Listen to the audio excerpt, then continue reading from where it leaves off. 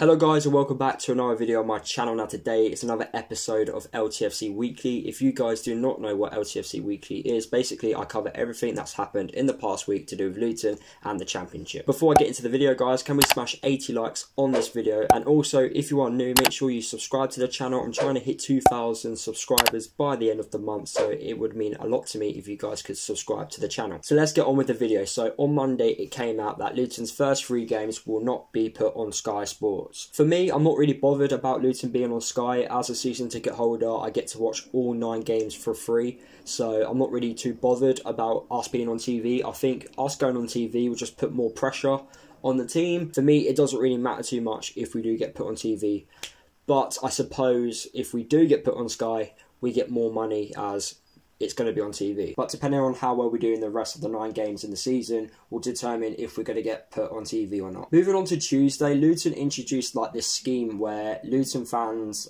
can buy like a cardboard cutout, like a selfie of themselves, and get put into the stadium. Now I know one of the German teams did this when they first started playing football, and it's just a good way of making money for the football club. And obviously through this pandemic, Luton are struggling with money, so it's a good idea to raise some money. When Luton fans are watching themselves on the iFollow like streaming service, they get to see their cardboard cutout, and from the players' perspective, it looks like they actually are playing in front of a crowd. Moving on to Wednesday, it came out that League 1 and League 2, their football has finished. They will not be playing any more games this season. And obviously, if Luton do stay up in the Championship, they will play Coventry and Rotherham. Out of contract player Danny Hylton did an interview this week, so majority of this video will be about Danny Hylton, as that's pretty much what this week has been about. It's all been about Danny and what his future is at the club. But anyway, in his first part of his interview, he mentioned about how he wants to remain as a Luton Town player, and he wants to help obviously keep Luton up this season.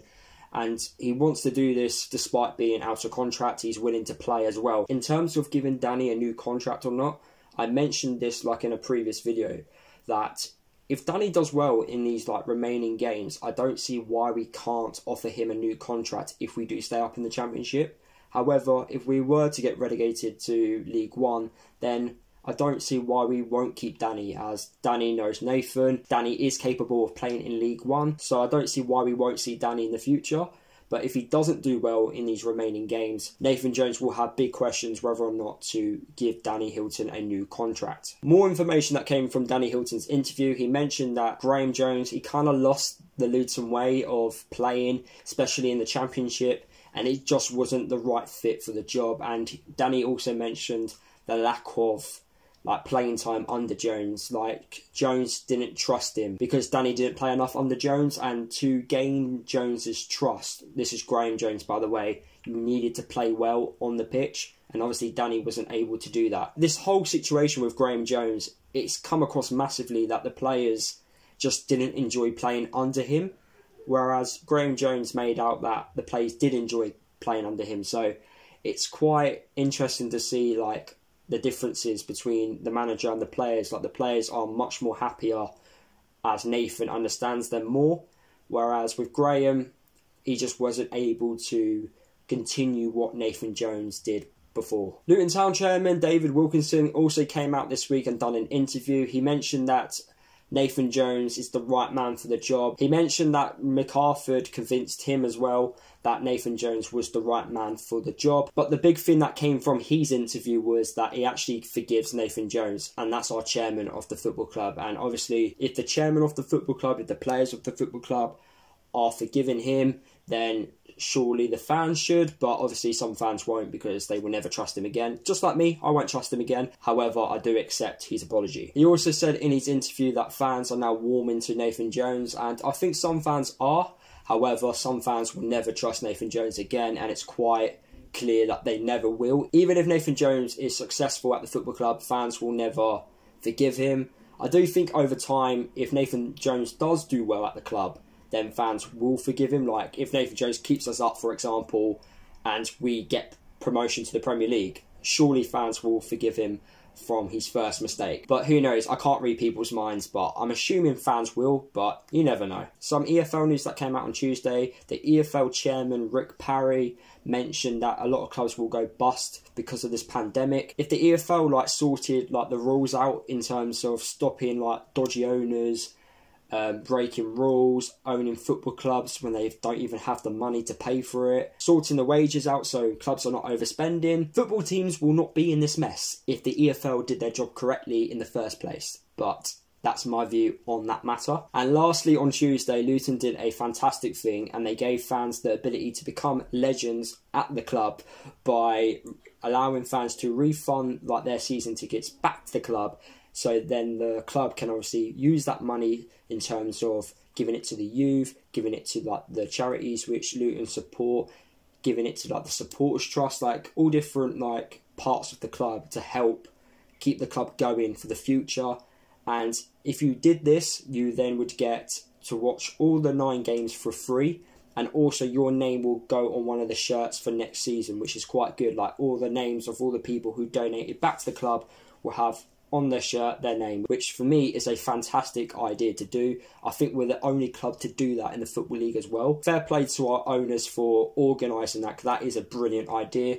I have refunded my money from my season ticket back to the youth, so I'm looking forward to seeing my name on that shirt next season. Moving on to Thursday, it came out that Danny Hylton was very happy on how the club are dealing with this pandemic in terms of keeping it safe for all the players and the staff. He's very impressed on how well Luton are keeping it safe so no one is catching the virus while training at the football club. Another interesting piece of information that came out on Thursday: Luton were meant to go to Australia for a pre-season friendly. Luton were meant to play a team called Perth Glory in Australia, and we were meant to play them in a pre-season friendly before next season. And fans in Australia or fans in England, it actually doesn't matter where you are in the world, but you could actually go and watch Luton play Perth Glory in Australia in a pre-season friendly. I was very surprised to read this, because normally when Luton play like abroad, they never really let fans like watch the pre-season friendlies.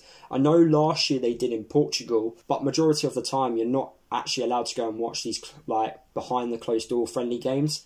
But this time round we were actually meant to play Perth Glory in Australia, so it'd be interesting to see if that's actually true, and 2, will that happen in the future as well. And the last piece of information that came out on Thursday was Leeds and Swansea are not like taking the money which Luton fans have already bought for tickets. So if you bought a ticket to watch Luton play Leeds at their place or Swansea are not actually keeping that money. They're actually letting Luton keep that money for themselves, which is obviously a fantastic thing to do, because Swansea and Leeds don't actually have to do that. They could keep that money for themselves. But no, they said to Luton, look, it's your fans, you discuss with your fans whether or not they want a refund, and you keep the money and deal with it how you want to deal with it, which is a fantastic thing to do. Moving on to Friday, Andrew Shinnie came out and said that the return of Nathan Jones has been a very smooth transition.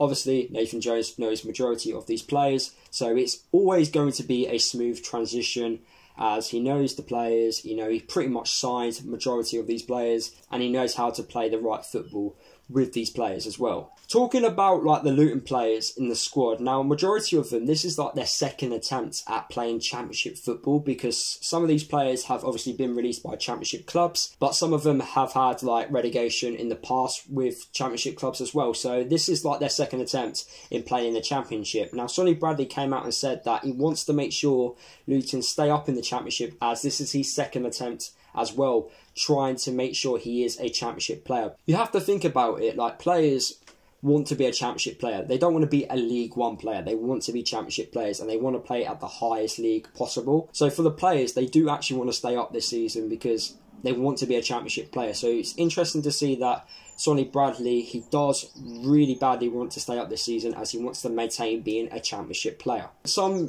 disappointing news that came out on Friday: Birmingham will not face any penalties due to them misconduct charges, which they did. I don't know when they did it, but they've obviously been breaking the rules, but they're not going to face any penalties. And like I said with the EFL, they have rules in place. When clubs break them, they never punish clubs. However, for me, I always see them punish the clubs which try and do well. But in terms of clubs actually breaking the rules, they never punish them. It always gets delayed, and then they get away with it. Birmingham in the past have broken plenty of rules, but they only get punished every so often. Sheffield Wednesday and Derby are 2 other clubs that could face penalties.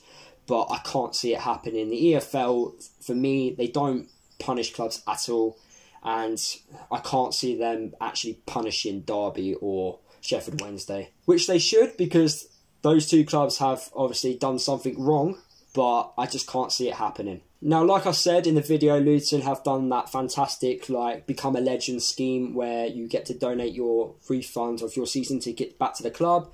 Well, 90% of Luton Town fans who are season ticket holders have donated back to the club, which is fantastic to see. Obviously, some people can't due to finances, but obviously, I highly recommend you refunding it and giving it back to the club.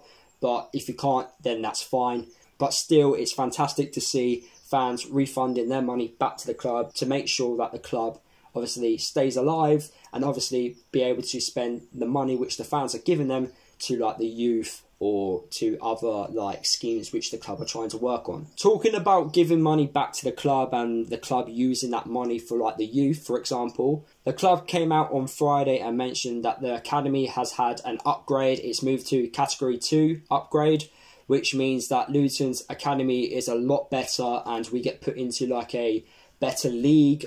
We have, like, an under-23s now, so that will be happening for next season. Like, a lot of our youth players who sign professional deals, like, go off to, like, other championship clubs to play for their under-23s. Well, now that doesn't actually have to happen. They get to play in our under-23 squad, and also, like, first team players who are struggling to obviously play games in the first team will get to play in the under-23s, as you're allowed to have, I think it's 3 over the age of 23 players can play in the under-23s, which is obviously a fantastic thing for Luton to do, as players who can't get into the team get regular game time, and also our youth players get better as well. So it's very important that Luton improve their youth, like, system and get better, as we want to create more James Justins, like, more Curtis Davis in the future. And finally, it came out today, in fact, that Sonny Bradley doesn't think there is any issues in Nathan Jones returning back to the club and getting things ready for Preston North End next Saturday, which is obviously very good news, as we want to make sure we hit the ground running